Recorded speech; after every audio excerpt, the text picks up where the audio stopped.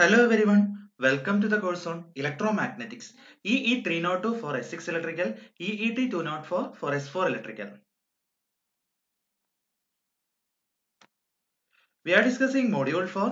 Module 4 നമ്മൾ ഇന്ന് boundary condition എന്ന് പറയുന്ന ടോപ്പിക്കിലോട്ടാണ് എൻ്റർ ചെയ്യാൻ പോകുന്നത്. രണ്ട് ബൗണ്ടറി കണ്ടീഷൻസ് നമുക്ക് പഠിക്കാനുണ്ട്. In case of magnetic fields, magnetic boundary condition. In case of electric field, electric boundary condition. അപ്പൊ നമ്മൾ ഇന്ന് ആദ്യം പഠിക്കാൻ പോകുന്നത് ഇലക്ട്രിക് ബൗണ്ടറി കണ്ടീഷനെ പറ്റിയിട്ടാണ്. ഒരു ഇലക്ട്രിക് ഫീൽഡ് ഒരു മീഡിയത്തിൽ നിന്നും മറ്റൊരു മീഡിയത്തിലേക്ക് പാസ് ചെയ്യുന്നു എന്ന് വിചാരിക്കാം. അപ്പൊ നമുക്ക് അങ്ങനെ ചെയ്യുന്ന സമയത്ത്, അതായത് ഒരു മീഡിയത്തിൽ നിന്നും മറ്റൊരു മീഡിയത്തിലോട്ട് ഇലക്ട്രിക് ഫീൽഡ് കടന്നു പോകുന്ന സമയത്ത് അതിന്റെ അക്രോസ് ഉള്ള ബൗണ്ടറി, അതായത് രണ്ട് മീഡിയത്തിന്റെ ബൗണ്ടറിയിൽ ഈ ഇലക്ട്രിക് ഫീൽഡിന് എന്ത് സംഭവിക്കുന്നു എന്നുള്ളത് നമുക്ക് അറിയേണ്ടതുണ്ട്. So the condition that existing at the boundary of two media when field passes from one medium to other medium, അതിനെയാണ് നമ്മൾ എന്ത് വിളിക്കുന്നത്? ബൗണ്ടറി കണ്ടീഷൻസ് എന്ന് വിളിക്കുന്നത്. Depending on this nature of media, there are many situations we can derive in case of boundary conditions. പ്രധാനമായിട്ടുള്ള മൂന്ന് ടോപ്പിക്കുകളാണ്. നമുക്ക് കണ്ടക്ടറും free സ്പേസും തമ്മിലുള്ള ബൗണ്ടറിയിൽ ഇലക്ട്രിക് ഫീൽഡിന് എന്താണ് സംഭവിക്കുന്നത്. So the boundary between conductor and free space. Next is boundary between conductor and dielectric. Third category is boundary between dielectric and dielectric. ഈ മൂന്ന് കേസിലും ഇലക്ട്രിക് ഫീൽഡിന് എന്ത് സംഭവിക്കുന്നു എന്നുള്ളതാണ് നമ്മൾ ഇന്ന് ഡെറിവേഷനിലൂടെ പറയാൻ പോകുന്നത്. നമ്മൾ ആദ്യം ചെയ്യാൻ പോകുന്നത് boundary conditions between conductor and free space ആണ്. സോ കണ്ടക്ടറും ഫ്രീ സ്പേസും തമ്മിലുള്ള ബൗണ്ടറി കണ്ടീഷൻസ് നോക്കണമെങ്കിൽ നമുക്ക് ആദ്യം തന്നെ എന്ത് ചെയ്യേണ്ടി വരും? ഒരു കണ്ടക്ടറും ഫ്രീ സ്പേസും ആയിട്ടുള്ള ഒരു ബൗണ്ടറി കൺസിഡർ ചെയ്യാം. ശ്രദ്ധിക്കേണ്ട കാര്യം, the conductor is ideal having infinite conductivity. അതായത് കോപ്പർ, സിൽവർ അങ്ങനെയുള്ള ഏതെങ്കിലും ഒരു കണ്ടക്ടർ ആണ് നമ്മൾ യൂസ് ചെയ്യുന്നതെന്ന് വിചാരിക്കാം. ഓക്കെ, അപ്പം കണ്ടക്ടർ വിത്ത് ഇൻഫൈനൈറ്റ് കണ്ടക്ടിവിറ്റി ഉള്ള ഒരു കണ്ടക്ടർ എടുത്തു. പിന്നെ നമ്മൾ അതിന്റെ ബൗണ്ടറി പറയുന്ന ഫ്രീ സ്പേസ് ആണ്, ഒന്നുമില്ലാത്ത ഒരു സ്പേസ് ആണ്. സോ ഇവിടെ ശ്രദ്ധിക്കേണ്ട മൂന്നാല് കാര്യങ്ങൾ പറയാം. ഒന്ന്, the field intensity inside the conductor is zero. ഒരു കണ്ടക്ടറിനുള്ളിൽ ഇലക്ട്രിക് ഫീൽഡ് ഇന്റൻസിറ്റി എന്ന് പറയുന്നത് സീറോ ആയിരിക്കും. ഇ എന്ന് പറയുന്നത് സീറോ ആണ്. Also the flux density inside the conductor is zero. കണ്ടക്ടറിന്റെ ഉള്ളിലെ ഫ്ലക്സ് ഡെൻസിറ്റിയും എന്ത് തന്നെയാണ്? സീറോ തന്നെയാണ്. പിന്നെ അറിയേണ്ട ഒരു കാര്യം, no change can exist within A conductor if the change appears on the surface in the form of surface charge density. കണ്ടക്ടറിന്റെ ഉള്ളിൽ ഒരു മാറ്റവും വരാനില്ല. മാറ്റങ്ങളെല്ലാം എവിടെ മാത്രമേ വരുള്ളൂ? അതിന്റെ സർഫസിൽ സർഫസ് ചാർജ് ഡെൻസിറ്റിയുടെ ഫോമിൽ മാത്രമാണ് വരുന്നത്. ഓൾസോ നമുക്ക് പറയാൻ പറ്റുന്ന ഒരു കാര്യം, charge density within the conductor is zero. കണ്ടക്ടറിന്റെ ഉള്ളിലുള്ള ചാർജ് ഡെൻസിറ്റി എന്ന് പറയുന്നത് സീറോ ആയിരിക്കും. സോ ഇതിൽ നിന്ന് നമുക്ക് പറയാം E D raw V. Okay, electric field intensity, നമ്മുടെ ഇലക്ട്രിക് ഫ്ലക്സ് ഡെൻസിറ്റി, അതുകൂടാതെ volume charge density inside the conductor എന്ത് തന്നെയാണ്? സീറോ ആണ്. പക്ഷേ Royce surface charge density on the surface of conductor അപ്പോഴും ഉണ്ടാവും. ഉള്ളിൽ സീറോ ആണെങ്കിലും ചാർജ് ഡെൻസിറ്റി സർഫസിൽ മാത്രമായിരിക്കും ഉണ്ടാവുന്നത്. ഇനി നമ്മൾ എന്ത് ചെയ്യാൻ പോവാണ്? ഈ ബൗണ്ടറി കണ്ടീഷൻസ് ഡിറൈവ് ചെയ്യാൻ പോവാണ്. സോ ഇത്രയും കാര്യങ്ങൾ മൈൻഡിൽ വെക്കുക. ഈ ഒരു ബേസിസിലാണ് നമ്മൾ പിന്നീടുള്ള ഡെറിവേഷൻസിനെ കൂടുതലും വ്യക്തമായിട്ട് മനസ്സിലാക്കാൻ പോകുന്നത്. അപ്പം ഈ മൂന്ന് പോയിന്റ്സ് കൃത്യമായിട്ട് മൈൻഡിൽ ആദ്യം തന്നെ വെച്ചിട്ട് തന്നെ പോവാൻ മുന്നോട്ട്. ചിത്രം നോക്കാം. കണ്ടക്ടർ ഇപ്പുറത്തെ സൈഡ്, ഫ്രീ സ്പേസ് മുകളിൽ. അപ്പം ഇവിടെ ഡിക്കും ഇക്കും എന്ത് സംഭവിക്കുന്നു എന്നുള്ളതാണ് നമ്മൾ ഡിറൈവ് ചെയ്തെടുക്കാൻ പോകുന്നത്. അപ്പൊ നമ്മൾ ആദ്യം ചെയ്യാൻ പോകുന്നത് ഇലക്ട്രിക് ഫീൽഡ് ഇന്റൻസിറ്റി, ബൗണ്ടറിയുടെ കേസിൽ ഇലക്ട്രിക് ഫീൽഡ് ഇന്റൻസിറ്റിക്ക് ഇ എന്ന ക്വാണ്ടിറ്റിക്ക് എന്താണ് സംഭവിക്കുന്നത് എന്നുള്ളത് നോക്കാം. So E at the boundary നമുക്കൊന്ന് ഡിറൈവ് ചെയ്യാം. Let capital E B the electric field intensity. ഈ ക്യാപിറ്റൽ ഇ ആണ് നമ്മുടെ ഇലക്ട്രിക് ഫീൽഡ് ഇന്റൻസിറ്റി എന്ന് പറയുന്നത്. ഈ ഡയറക്ഷനിലാണ് ഇലക്ട്രിക് ഫീൽഡ് ഇന്റൻസിറ്റി ആക്ട് ചെയ്യുന്നത്. അതിന് രണ്ട് കമ്പോണൻസ് നമുക്ക് ഉണ്ടാക്കാം, അല്ലെങ്കിൽ രണ്ട് കമ്പോണന്റ് ആയിട്ട് അതിനെ സ്പ്ലിറ്റ് ചെയ്ത് വരയ്ക്കാം. ഒരെണ്ണം എന്ന് പറയുന്നത് നോർമൽ കമ്പോണന്റ് ആണ്, മറ്റേത് ടാൻജൻഷ്യൽ കമ്പോണന്റ് ആണ്. നോർമൽ കമ്പോണന്റ് ബൗണ്ടറിക്ക് നോർമൽ ആയിട്ടായിരിക്കും, ടാൻജൻഷ്യൽ കമ്പോണന്റ് എപ്പോഴും ബൗണ്ടറിക്ക് ടാൻജൻഷ്യൽ ആയിട്ടായിരിക്കും നമ്മൾ വരച്ചു വെക്കുന്നത്. പിന്നെ അതുകൂടാതെ നമുക്ക് അറിയാവുന്ന ഒരു കാര്യം കൂടെ ഉണ്ട്, the line integral of E dot D L.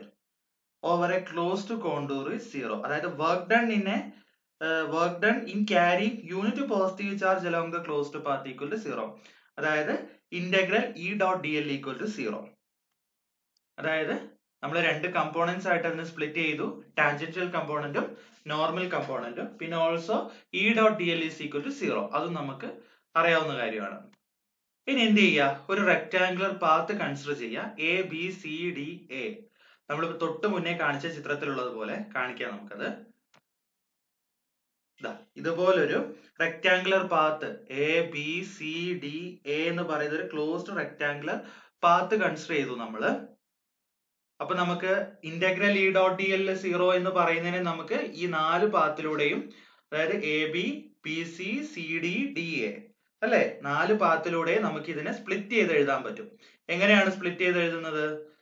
ഇതുപോലെ integral E dot D L total എന്ന് പറയുന്നത് integral A to B E dot D L plus integral B to C E dot D L plus integral C to D E dot D L plus integral D to A E dot D L is equal to 0.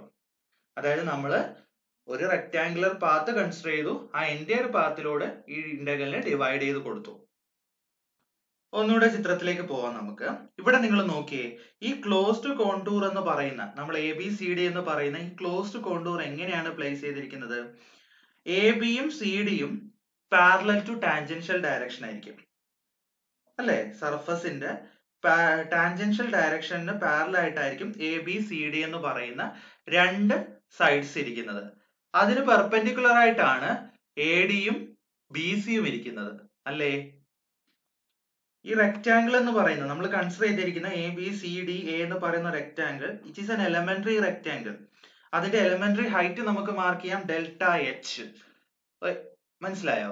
Delta H എന്ന് പറയുന്ന elementary height ഉള്ള, delta W എന്ന് പറയുന്ന elementary width ഉള്ള ഒരു elementary rectangle ആണ് ഈ A B C D A എന്ന് പറയുന്നത്. അതുകൂടാതെ നിങ്ങൾക്ക് നോക്കി ഒരു കാര്യം കൂടെ മനസ്സിലാവും. ആ റെക്ടാംഗിൾ എങ്ങനെയാണ് അവിടെ പ്ലേസ് ചെയ്ത് വെച്ചേക്കുന്നത്? അതില് റെക്ടാംഗിളിന്റെ പകുതി ഭാഗം, അതായത് ടോട്ടൽ ഹൈറ്റിന്റെ ഡെൽറ്റ എച്ച് ബൈ 2 എന്ന് പറയുന്ന ഭാഗം, ഡെൽറ്റ എച്ച് ബൈ 2 പകുതി ഭാഗം ഫ്രീ സ്പേസിലും ഡെൽറ്റ എച്ച് ബൈ 2 എന്ന് പറയുന്ന അടുത്ത പകുതി ഭാഗം കണ്ടക്ടറിലും വരുന്ന രീതിക്കാണ് നമ്മൾ എന്ത് ചെയ്തിരിക്കുന്നത്, ആ റെക്ടാംഗിളിനെ പ്ലേസ് ചെയ്തിരിക്കുന്നത്. ഒരു കാര്യം കൂടെ നിങ്ങൾ ശ്രദ്ധിച്ചോ, സി ഡി എന്ന് പറയുന്ന പോർഷൻ കണ്ടക്ടറിന്റെ ഉള്ളിലാണ് അല്ലെ. അപ്പൊ കണ്ടക്ടറിന്റെ ഉള്ളിലുള്ള ഇലക്ട്രിക് ഫീൽഡ് ഇന്റൻസിറ്റി 0 ആണെന്ന് നമ്മൾ ഓൾറെഡി ഫസ്റ്റ് 3 കണ്ടീഷൻസ് പറഞ്ഞപ്പം പറഞ്ഞു. അപ്പം integral C to D E dot D എല്ലിന് എനിക്ക് എന്തായിട്ട് എടുക്കാം? 0 ആയിട്ട് എടുക്കാം. അപ്പൊ നമുക്കിപ്പോ 4 കമ്പോണന്റാ കിട്ടിയേ. Integral A to B, B to C, C to D, D to A. അതിനകത്ത് സി ടു ഡി എന്തായിട്ട് എടുക്കാം? 0 ആയിട്ട് എടുക്കാം. അങ്ങനെ സി ടു ഡി 0 ആയിട്ട് എടുത്തു കഴിഞ്ഞാൽ ബാക്കിയുള്ള ഇന്റഗ്രൽ വരുന്നത് integral A to B E dot D L plus integral B to C E dot D L plus integral D to A E dot D L that is equal to 0. ഇപ്പൊ നമ്മൾ elementary ഹൈറ്റും elementary വിഡ്ത്തും പറഞ്ഞു. അതിനകത്ത് delta W എന്ന് പറയുന്ന, അതായത് elementary width എന്ന് പറയുന്ന വളരെ ചെറിയൊരു വാല്യൂ ആണ്. അതുകൊണ്ട് തന്നെ അതിന് ആ ഒരു ഡെൽറ്റ ഡബ്ല്യുവിന് എലോങ് ആയിട്ടുള്ള ഇയുടെ വാല്യൂ എന്ന് പറയുന്നത് നമുക്ക് ഒരു കോൺസ്റ്റന്റ് ആയിട്ട് ട്രീറ്റ് ചെയ്യാൻ പറ്റും. സോ ഇന്റഗ്രേറ്റ് ചെയ്യുന്ന സമയത്ത് കോൺസ്റ്റന്റിനെ നമുക്ക് വെളിയിൽ എടുക്കുന്ന പോലെ ഇയെ വെളിയിൽ എടുത്ത് ചെയ്യാൻ പറ്റും. അതാണ് ചെയ്തേക്കുന്നത്. A to B E dot D L ഇപ്പൊ ഓൾറെഡി പറഞ്ഞു, delta W ചെറുതായതുകൊണ്ട് E over it is delta W ചെറുതായതുകൊണ്ട് E over it എന്ന് പറയുന്ന ഒരു കോൺസ്റ്റന്റ് വാല്യൂ ആണ്. സോ ഇന്റഗ്രേഷൻ ചെയ്യുമ്പോൾ നമ്മൾ എന്ത് ചെയ്യും? കോൺസ്റ്റന്റിനെ പുറത്തെടുത്ത് വെച്ച് ചെയ്യും. That is E into integral A to B D L is equal to, എങ്ങനെ മാറ്റി എഴുതാം?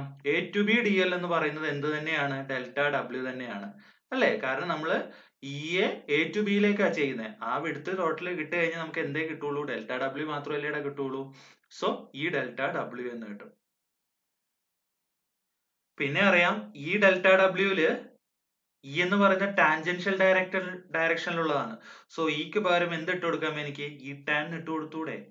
അതായത് ഇ ടാൻ ഡെൽറ്റ ഡബ്ല്യു എന്ന് എഴുതാം. അതിനെ മനസ്സിലായോ എന്താ എഴുതിയെന്നുള്ളത്? ഇയെ ഈ ടാൻജൻഷ്യൽ എന്ന് കൊടുക്കാം, കാരണം ടാൻജൻഷ്യൽ ഡയറക്ഷനിലാണ് ആക്ട് ചെയ്യുന്നത്. ചിത്രം നോക്കിയേ, ഇതിനകത്ത് ഈ ഡയറക്ഷനിലാണ് ഇ വരുന്നത്. അപ്പം ഈ ഡെൽറ്റ ഡബ്ല്യു എന്ന് പറയുമ്പോൾ ഈ ഡയറക്ഷനിലായി. അല്ലേ? അത് ഏത് ഡയറക്ഷൻ ആണ് ആക്ച്വലി? ഇതാ ഈ ടാൻജൻഷ്യൽ ഡയറക്ഷൻ സെയിം തന്നെയാണ്. അപ്പൊ എന്ത് എഴുതാം? ഇ ടാൻ ഡെൽറ്റ ഡബ്ല്യു എന്ന് എഴുതാം എനിക്ക്. ഓക്കെ. ഇനി അടുത്ത പോർഷൻ എന്ന് പറയുന്നത് ബി സി എന്ന് പറയുന്ന പാർട്ട് ചിത്രം നോക്കുവാണെങ്കിൽ B C is parallel to normal component ആണ്.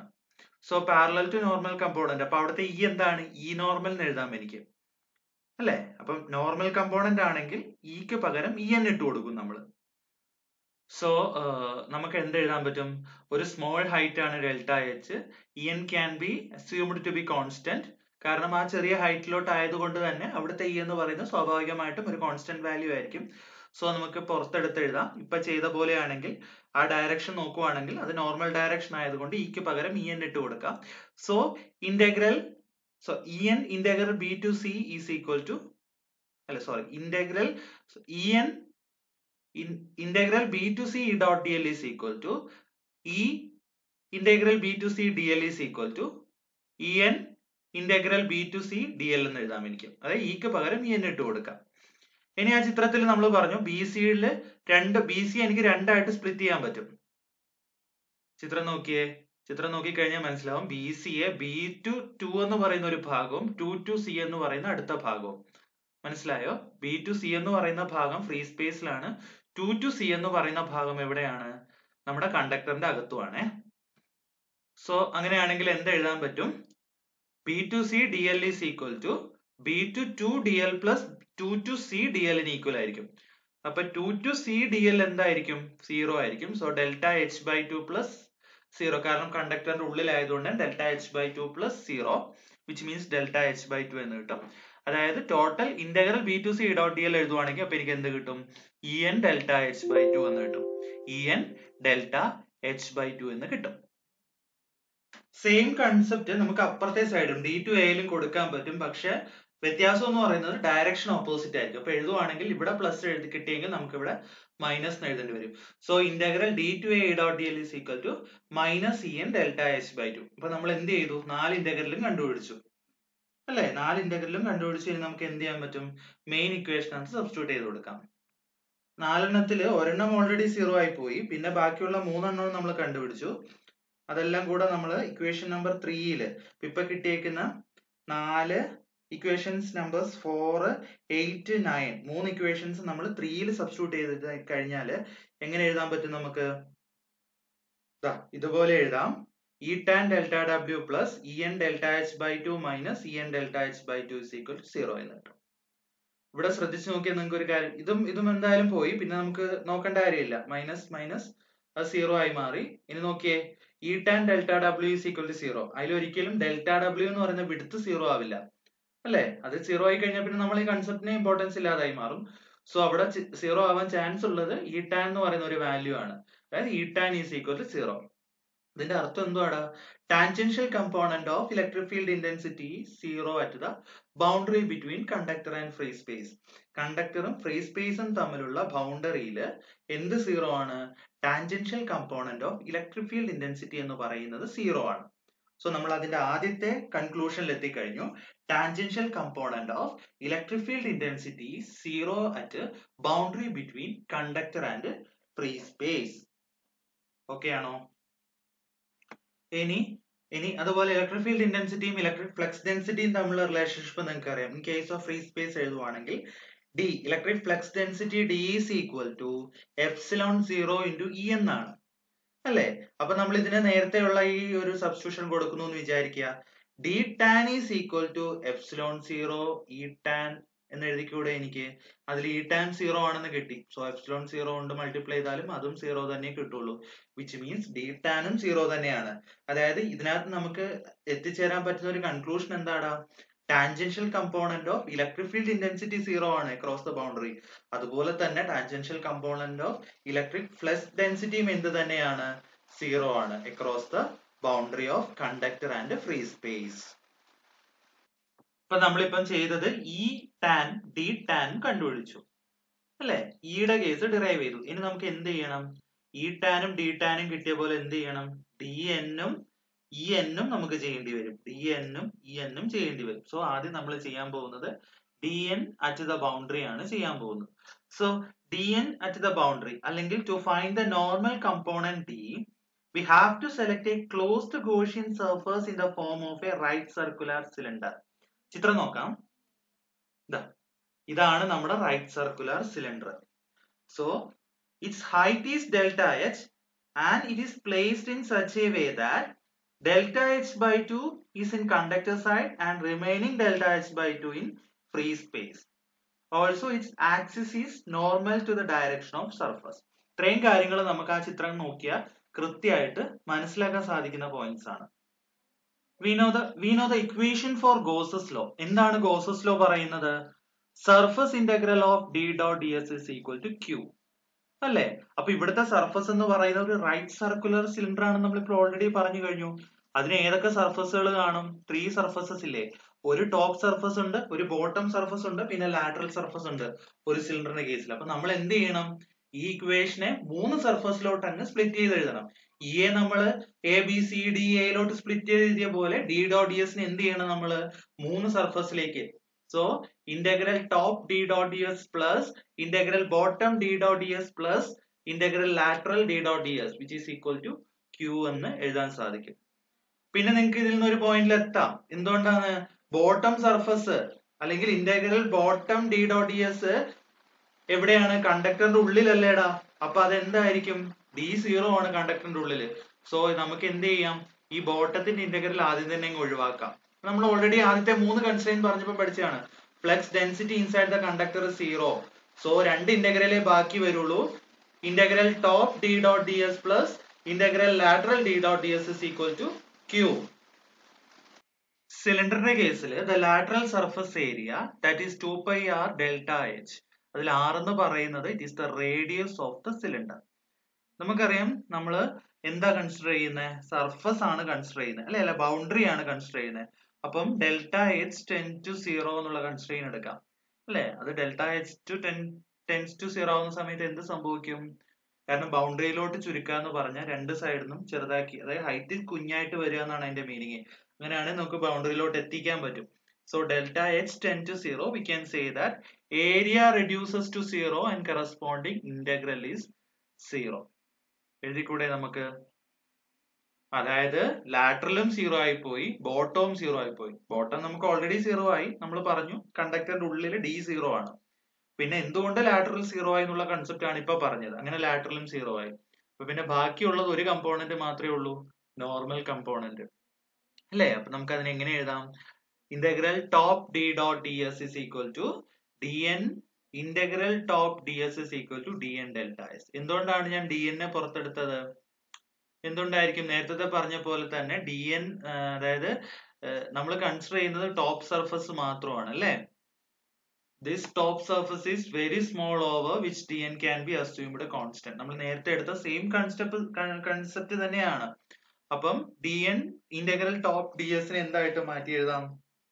dn ഡെൽറ്റ s എന്ന് എഴുതാം അല്ലെ? ഇപ്പൊ നമുക്ക് 3 ഇന്റഗ്രലും കൂടെ എഴുതി കഴിഞ്ഞാല് ഇപ്പൊ കിട്ടുന്ന ആൻസർ എന്താണ്? ബാക്കിയുള്ള ഒറ്റ ഇന്റഗ്രൽ മാത്രമേ ഉള്ളൂ. 3 ഇന്റഗ്രലിന്റെ സം എടുക്കണം. അതിൽ ബോട്ടവും ലാറ്ററലും 0 ആയിപ്പോയി. പിന്നെ ബാക്കിയുള്ളത് dn ഡെൽറ്റ s കിട്ടി. ടോപ്പിന്റെ മാത്രം dn ഡെൽറ്റ s. അപ്പൊ ഗോസസ് ലോ എന്നുള്ള കൺസ്ട്രെയിൻ അപ്ലൈ ചെയ്ത് എന്ത് കിട്ടും? dn delta s is equal to q എന്ന് കിട്ടും നമുക്ക്. അങ്ങനെയല്ലേ? dn delta s is equal to q എന്ന് കിട്ടി നമുക്ക്. In the boundary, we can say that charge exists in the form of surface charge density rho s coulomb per meter square. So q is equal to rho s delta s എന്നാണ്. So ഈ രണ്ട് equation ഉപയോഗിച്ച് കഴിഞ്ഞാൽ എനിക്ക് എന്ത് എഴുതാം? dn delta s is equal to rho s delta s. q is equal to rho s delta s ആണ്. dn delta s ഉം q ആണ്. So dn delta s is equal to rho s delta s, which means delta s can be cancelled out. Also dn is equal to rho s എന്ന് കിട്ടും. എന്താണ് ഈ dn is equal to rho s എന്ന് പറയുന്നതിന്റെ meaning? The flux leaves the surface normally and normal component of that flux density that is equal to surface charge density. ഇപ്പൊ dn കിട്ടി നമുക്ക് rho s. dn rho s കിട്ടിക്കഴിഞ്ഞാല് നമുക്ക് en എഴുതാൻ പറ്റും. എങ്ങനെ? dn അതായത് dn is equal to epsilon 0 en. dn is equal to epsilon 0 en എഴുതാം നമുക്ക്, which is equal to rho s എന്നാണ് നമ്മൾ ഇപ്പൊ എഴുതി കഴിഞ്ഞു അല്ലേ? അപ്പം ഇതിനകത്ത് en എങ്ങനെ കിട്ടും? rho s by epsilon 0 എന്ന് കിട്ടും. അപ്പൊ dn ആയി നമുക്ക് en ആയി. ഇപ്പൊ നമ്മളിപ്പോ ഇതുവരെ ചെയ്ത ഇലക്ട്രിക് ഫീൽഡിന്റെ കേസിൽ, കണ്ടക്ടർ ഫ്രീ സ്പേസിന്റെ കേസിൽ ഡിറൈവ് ചെയ്ത ടേംസ് ഒന്ന് നോക്കുവാണെങ്കിൽ ഇ ടാൻ 0 കിട്ടി. Tangential component of electric field intensity 0. ഈ ഡി ടാൻ 0 ആണ്. Tangential component of electric flux density 0 ആണ്. പിന്നെ D N is equal to rho S, normal component of flux density is equal to surface charge density raw S. പിന്നെ normal component of electric field intensity എന്ന് പറയുന്നത് raw S by epsilon 0 എന്ന് നമുക്ക് കിട്ടി. അങ്ങനെ എന്ത് ചെയ്തു നമ്മൾ കണ്ടക്ടർ ഫ്രീ സ്പേസിന്റെ കേസിൽ ഇക്വേഷൻസ് ഡിറൈവ് ചെയ്ത് കഴിഞ്ഞു. ഇനി കണ്ടക്ടറും ഡൈഇലക്ട്രിക്കും ഇപ്പൊ എഴുതിയേക്കുന്ന 4 ഇക്വേഷൻ നിങ്ങളുടെ മൈൻഡിലുണ്ട്. E tan, D tan, E N, epsilon. അപ്പൊ കണ്ടക്ടർ ഫ്രീ സ്പേസിൽ നിന്നും കണ്ടക്ടർ ഡൈഇലക്ട്രിക്കിലോട്ട് വരുമ്പോൾ എന്ത് മാറ്റമാണ് വരുന്നത്? ഒറ്റ സാധനത്തിലേ മാറ്റം വരുള്ളൂ, അല്ലെ? Epsilon is equal to epsilon 0 ആണ് ഏതിന്റെ കേസിൽ? ഫ്രീ സ്പേസിന്റെ കേസിൽ. ഇവിടെ അങ്ങനെ ആയിരിക്കില്ല. ഒരു മീഡിയം ആവുന്ന സമയത്ത് epsilon is equal to epsilon 0 epsilon R എന്ന് വരും. ഓക്കെ, അപ്പം ഇ ടാനും ഡി ടാനും 0 തന്നെയാണ്, അതിന് മാറ്റമൊന്നുമില്ല. D N is equal to rho S തന്നെ കിട്ടും. ഈ എൻ നമുക്ക് റോ എസ് ബൈ എപ്സിലോൺ 0 ആയിരുന്നു ഫ്രീ സ്പേസിന്റെ കേസിൽ നമുക്ക് കിട്ടിയത്. ഇവിടെ എന്ത് ചെയ്യേണ്ടി വരും? അവിടെ എപ്സിലോൺ 0 എപ്സിലോൺ ആർ ഇട്ട് കൊടുക്കേണ്ടി വരും. That is raw S by epsilon 0 epsilon R. അതായത് കണ്ടക്ടർ ഫ്രീ സ്പേസ് നമ്മൾ ചെയ്യുവാണെങ്കിൽ അതിനകത്ത് നിന്നും ചെറിയൊരു മാറ്റം വരുത്തി കഴിഞ്ഞാൽ നമുക്ക് ഏതിന്റെ ഇക്വേഷൻ ഡിറൈവ് ചെയ്യാൻ പറ്റും? കണ്ടക്ടർ ഡൈഇലക്ട്രിക് ചെയ്യാൻ പറ്റും. ഇത് എലോൺ ആയിട്ടാണ് നിങ്ങൾ ചോദിക്കുന്നതെങ്കിൽ എന്ത് ചെയ്യണം? നേരത്തെ ചെയ്ത പോലെ ചിത്രം വരച്ച് തന്നെ ചെയ്യണം. ഇനി അല്ല മറ്റേതിന്റെ ഭാഗമായിട്ടാണ് ചോദിക്കുന്നതെങ്കിൽ ഡയറക്റ്റ് സബ്സ്റ്റിറ്റ്യൂട്ട് ചെയ്ത് എഴുതിയാൽ മതി. ചിലപ്പം ഇതൊരു ഡെറിവേഷൻ ഒക്കെ ആയിട്ട് ക്വസ്റ്റ്യൻ പേപ്പറിൽ കാണുവാണെങ്കിൽ ഈ 3 ഇക്വേഷൻ മാത്രം എഴുതി വെച്ചുകൊണ്ട് നിങ്ങൾക്ക് മാർക്ക് കിട്ടില്ല. കാരണം 10 മാർക്കിനും 7 മാർക്കിനൊക്കെ ഉള്ള ക്വസ്റ്റ്യൻ ആയിരിക്കും ഭൂരിഭാഗവും. വലിയ ക്വസ്റ്റ്യൻ ആണ്. അപ്പം എന്ത് ചെയ്യേണ്ടി വരും? നമ്മൾ നേരത്തെ ചെയ്ത സെയിം പ്രൊസീജിയർ തന്നെ ഇവിടെ റിപ്പീറ്റ് ചെയ്തിട്ട് ഈ ഫോമിലോട്ട് എത്തിക്കണം. അല്ല ഡയറക്റ്റ് എഴുതാൻ പറ്റുന്ന പാകത്തിനുള്ളതാണ്, ചെറിയ മാർക്കിനൊക്കെ ആണെങ്കിൽ നമുക്ക് ഇങ്ങനെ എഴുതിയിട്ട് എക്സ്പ്ലെയിൻ ചെയ്താലും മതി. അപ്പൊ നിങ്ങൾ എന്ത് ചെയ്യുമ്പോഴും എന്ത് ശ്രദ്ധിക്കുക? മാർക്ക് ഒന്ന് ശ്രദ്ധിക്കുക, എന്നിട്ട് മാത്രം പ്രൊസീഡ് ചെയ്യാം. ഇലക്ട്രിക് ഫീൽഡിന്റെ കേസിൽ തന്നെ നമ്മൾ തേർഡ് ബൗണ്ടറി കണ്ടീഷനിലോട്ട് മൂവ് ചെയ്യുവാണ്. Boundary conditions between two perfect dielectric. അതായത് ഇവിടുത്തെ രണ്ട് മീഡിയം എന്ന് പറയുന്നത് ഡൈഇലക്ട്രിക് ആണ്. So first you have to consider the boundary between two perfect dielectric. One dielectric has permittivity epsilon 1 and other has permittivity epsilon 2. അതിന്റെ ഒരു interface ആണ് നിങ്ങൾക്ക് ഇപ്പൊ സ്ക്രീനിൽ കാണാൻ പറ്റുന്നത്. സോ ഏതിലും മുന്നേ ചെയ്തതുപോലെ തന്നെ നമ്മൾ ഈ കേസിലും എന്തിന്റെ കണ്ടീഷൻ ഡിറൈവ് ചെയ്യേണ്ടി വരും? ഇയും ഡിയും ഡിറൈവ് ചെയ്യേണ്ടി വരും, അല്ലെ? നേരത്തെ ചെയ്തതുപോലെ തന്നെ ഇയും ഡിയും ഡിറൈവ് ചെയ്യേണ്ടി വരും. അതേപോലെ തന്നെ നമ്മൾ എന്ത് ചെയ്യും? ഇതിനെ രണ്ട് കമ്പോണൻസ് ആയിട്ട് തന്നെ ഇതിനെ സ്പ്ലിറ്റ് ചെയ്യും. നോർമൽ കമ്പോണന്റും അതുകൂടാതെ ടാൻജൻഷ്യൽ കമ്പോണന്റും, അങ്ങനെ രണ്ടായിട്ട് നമ്മൾ സ്പ്ലിറ്റ് ചെയ്തിട്ട് തന്നെയാണ് ചെയ്യുന്നത്. Okay, so first you have to consider a closed path A, B, C, D, A. You can see in the figure A, B, C, D, A. It is a rectangular path in shape having elementary height delta h. അതിന്റെ height delta H ആണ്. Width എന്ന് പറയുന്ന delta W ആണ്. സ്ക്രീനിലോട്ട് ഒന്ന് നോക്കിയേ. A B C D A എന്ന് പറയുന്ന ഒരു elementary rectangle you can see. അതിൽ ഡെൽറ്റ എച്ച് എന്ന് പറയുന്നത് ആ റെക്ടാംഗിളിന്റെ ഹൈറ്റ് ആണ്. ഡെൽറ്റ ഡബ്ല്യു എന്ന് പറയുന്നത് ആ റെക്ടാംഗിളിന്റെ വിഡ്ത്ത് ആണ്. Also you can conclude from this figure that എങ്ങനെയാണ് ആ റെക്ടാംഗിൾ പ്ലേസ് ചെയ്തിരിക്കുന്നത്? In such a way that half of the height, അതായത് ഡെൽറ്റ എച്ച് ബൈ 2 എന്ന് പറയുന്ന ഭാഗം dielectric 1ലും and remaining half which means delta H by 2 അടുത്ത remaining ഹാഫിലെ delta H by 2 എന്ന് പറയുന്നത് dielectric 2ലുമാണ്. So you have to evaluate the integral E dot D L along this path. A B C D എയിൽ നമ്മൾ എന്ത് ചെയ്യണം? Integrate ചെയ്ത് കൊടുക്കണം. അപ്പൊ നമ്മുടെ ഇക്വേഷൻ നമുക്ക് ഓൾറെഡി അറിയാം, നമ്മൾ മുന്നേ ഡെറിവേഷനിൽ ചെയ്ത് തന്നെയാണ്. Line integral of E dot D L is equal to 0. Path ഏതൊക്കെയാടാ? So integral A to B E dot D L plus integral B to C E dot D L plus integral C to D E dot D L plus integral D to A E dot D L is equal to 0. എന്നിട്ട് എന്ത് ചെയ്യാം? നമ്മൾ separate ആയിട്ട് consider ചെയ്ത് solve ചെയ്യണം. Now E1 is equal to E1t plus E1n. എന്താ അതിന്റെ meaning? അതായത് E1 എന്ന് പറയുന്നത് ഡൈഇലക്ട്രിക് 1നകത്തെ ടോട്ടൽ ഇലക്ട്രിക് ഫീൽഡ് ആണ്. അതെന്ന് പറയുന്നത് dielectric 1നകത്തെ tangential കമ്പോണന്റിന്റെയും dielectric 1നകത്തെ normal കമ്പോണന്റിന്റെയും some ആണ്. സെയിം E2ന്റെ കേസിൽ എഴുതാം. E2 is equal to E2t plus E2n എന്നും കൂടെ എനിക്ക് എഴുതാൻ സാധിക്കും.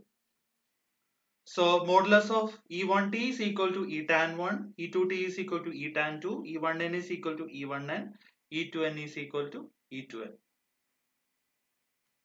To analyze boundary condition, നമുക്ക് എന്ത് ചെയ്യേണ്ടി വരും? ആ റെക്ടാങ്കിളിനെ സർഫസിലോട്ട് നമ്മൾ റെഡ്യൂസ് ചെയ്ത് കൊണ്ടുവരണം. അങ്ങനെ ചെയ്യണമെങ്കിൽ സ്വാഭാവികമായിട്ട് എന്ത് ചെയ്യേണ്ടി വരും?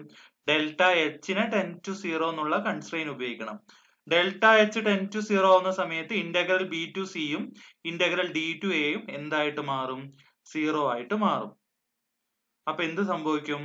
Equation 2 is reduced to 0. അതായത് നമുക്ക് ഇതിനകത്ത് ഈ ഒരു ഇക്വേഷൻ കണ്ടോ, നമ്മളിപ്പോ എടുത്തിരിക്കുന്ന ഇക്വേഷനകത്ത് integral B to C E dot D എല്ലും 0 ആയിട്ട് പോവും, integral D to A E dot D L 0 ആയിട്ട് പോവും. ബാക്കിയുള്ള സാധനങ്ങൾ ഏതൊക്കെയാണ്? Integral A to B E dot D L plus integral C to D E dot D L is equal to 0 എന്ന് കിട്ടും. ഹിയർ എ ബി എന്ന് പറയുന്ന portion, A B എന്ന് പറയുന്ന ഡയലക്ട്രിക്കിന്റെ പോർഷൻ, എ ബി എന്ന് പറയുന്ന റെക്ടാങ്കിളിന്റെ portion dielectric 1-ലാണ്. So corresponding component of E എന്ന് പറയുന്നത് എന്തായിരിക്കും? ഇ ടാൻ 1 ആണ്. സോ എ ബി ഡയറക്ഷൻ എന്ന് പറയുന്ന ടാൻജൻഷ്യൽ ടു സർഫസ് ആയതുകൊണ്ടാണ് അങ്ങനെ പറഞ്ഞത്. അപ്പൊ എന്ത് എഴുതാം എനിക്ക്? Integral A to B E dot D L is equal to E tan 1 പുറത്തെടുക്കാം, constant ആണ്, നേരത്തെ പറഞ്ഞ സെയിം കൺസെപ്റ്റ്. ഇ ടാൻ 1 അതായത് ഇക്ക് പകരം ഇ ടാൻ 1 ഇട്ട് കൊടുത്തിട്ട് വെളിയിൽ എടുക്കുന്നു. So E tan 1 integral A to B D L is equal to E tan 1 delta W എന്ന് എഴുതാം. Also the C D is in dielectric 2. The corresponding component of E എന്ന് പറയുന്നത് ഇ ടാൻ 2 ആണ്. എന്തുകൊണ്ടാണ്? As C to D direction is tangential to the surface. പക്ഷെ ശ്രദ്ധിക്കേണ്ട ഒരു കാര്യം, സി ടു ഡി എന്ന് പറയുന്നത് ഓപ്പോസിറ്റ് ടു എ ബി ആണ്. സോ എന്ത് ചെയ്യുക? ഇവിടെ നമ്മൾ പോസിറ്റീവ് എഴുതിയെങ്കിൽ തൊട്ട് താഴെ എഴുതുമ്പോൾ നെഗറ്റീവ് കൊടുക്കണം, സൈൻ നെഗറ്റീവ് കൊടുക്കാം. So C to D integral C to D E dot D L എഴുതുമ്പോൾ എന്ത് കിട്ടും എനിക്ക്? Minus E tan 2 delta W എന്ന് കിട്ടും. ഓക്കെ, അപ്പൊ നമുക്ക് integral B A to B E dot D എല്ലും കിട്ടി, integral C to D E dot D എല്ലും കിട്ടി. അപ്പൊ എന്ത് കിട്ടും? ഇ ടാൻ 1 ഡെൽറ്റ ഡബ്ല്യു കിട്ടും, minus E tan 1 delta W കിട്ടും. സോ 6, 7 രണ്ട് ഇക്വേഷൻസിനെ നമുക്ക് തൊട്ട് മുന്നേ എഴുതിയ ടോട്ടൽ ഇക്വേഷൻ 5-ൽ ഇട്ട് കൊടുത്തു കഴിഞ്ഞാൽ എന്ത് എഴുതാൻ പറ്റും? E tan 1 delta W minus E tan 2 delta W is equal to 0, which means E tan 1 is equal to E tan 2 എന്ന് കിട്ടും. ഡയലക്ട്രിക് ബൗണ്ടറിയുടെ കേസിൽ E tan 1 is equal to E tan 2 എന്ന് കിട്ടും. Which means the tangential components of field intensity at the boundary in both the dielectrics remain same. അതായത് electric field intensity is continuous across the boundary എന്ന് പറയാം, കുറച്ചുകൂടെ വ്യക്തമായിട്ട് പറയാം. അതായത് tangential component of field intensity at the boundary in both the dielectrics remain same എന്ന് പറയുന്നതിനപ്പുറത്ത് നമുക്ക് പറയാം electric field intensity is continuous across the boundary എന്നും കൂടെ ചേർക്കാം നമുക്കതില്. ഓക്കെ അല്ലേടാ? ഇനി ഈ ഒരു കൺസെപ്റ്റിൽ നിന്ന് നമുക്ക് ഡിയും ഇയും തമ്മിലുള്ള റിലേഷൻ ഉപയോഗിച്ച് ഡിയുടെ ഇക്വേഷൻ കൂടെ ഡിറൈവ് ചെയ്യാം. D is equal to epsilon into E എന്നാണ്, അല്ലെ? D is equal to epsilon into E. So we can write D tan 1 is equal to epsilon 1 E tan 1. Also D tan 2 is equal to epsilon 2 E tan 2. So d tan 1 divided by epsilon 1 is equal to d tan 2 divided by epsilon 2. അതായത് d tan 1 divided by d tan 2 is equal to epsilon 1 divided by epsilon 1 is equal to epsilon r1 divided by epsilon r2. എന്താ ഇതിന്റെ meaning? Tangential components of electric flux density that will undergo some change. Exact equal അല്ല, continuous അല്ല. So അവിടെ എന്ത് സംഭവിക്കുന്നുണ്ട്? ഒരു ചെറിയ change സംഭവിക്കുന്നുണ്ട്.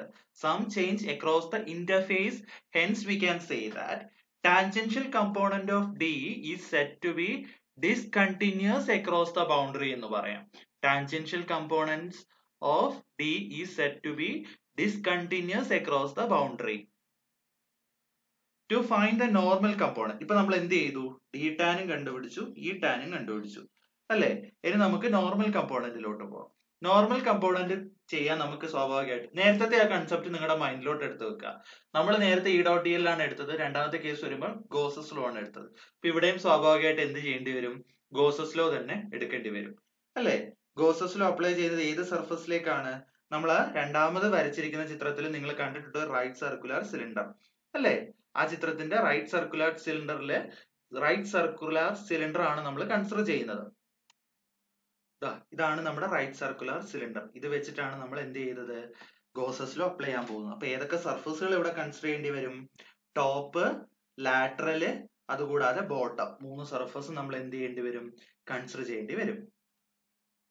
So d dot ds is equal to q. Integral top d dot ds plus integral bottom d dot ds plus integral lateral d dot ds is equal to q. അങ്ങനെ എഴുതിക്കൂടെ എനിക്ക്? Also delta H tense 0 എന്നുള്ള constraint apply ചെയ്യുവാണെങ്കിൽ നമുക്ക് സ്വാഭാവികമായിട്ടും ആദ്യം തന്നെ ലാറ്ററലിന്റെ ഇന്റഗ്രലിനെ 0 ആയിട്ട് എടുക്കാം. അപ്പൊ റിമൈനിങ് ടോപ്പും ബോട്ടവും മാത്രമേ വരുള്ളൂ. So integral top d dot ds plus integral bottom d dot ds is equal to q എന്ന് കിട്ടും എനിക്ക്. ഇനി ഇത് രണ്ടും സെപ്പറേറ്റ് കാണാൻ വേണ്ടിയിട്ട്, അതായത് integral top d dot ds is equal to dn1 normal ആണ്. നമ്മൾ ആ ഡയറക്ഷൻ നോക്കുവാണെങ്കിൽ നോർമൽ ആണ്. ഫസ്റ്റ് ഡയലക്ട്രിക് ആയതുകൊണ്ട് dn1 കൊടുത്തു. കോൺസ്റ്റന്റ് ആയിട്ട് അസ്യൂം ചെയ്യാം. dn1 integral top ds is equal to dn1 delta s എന്ന് കിട്ടും.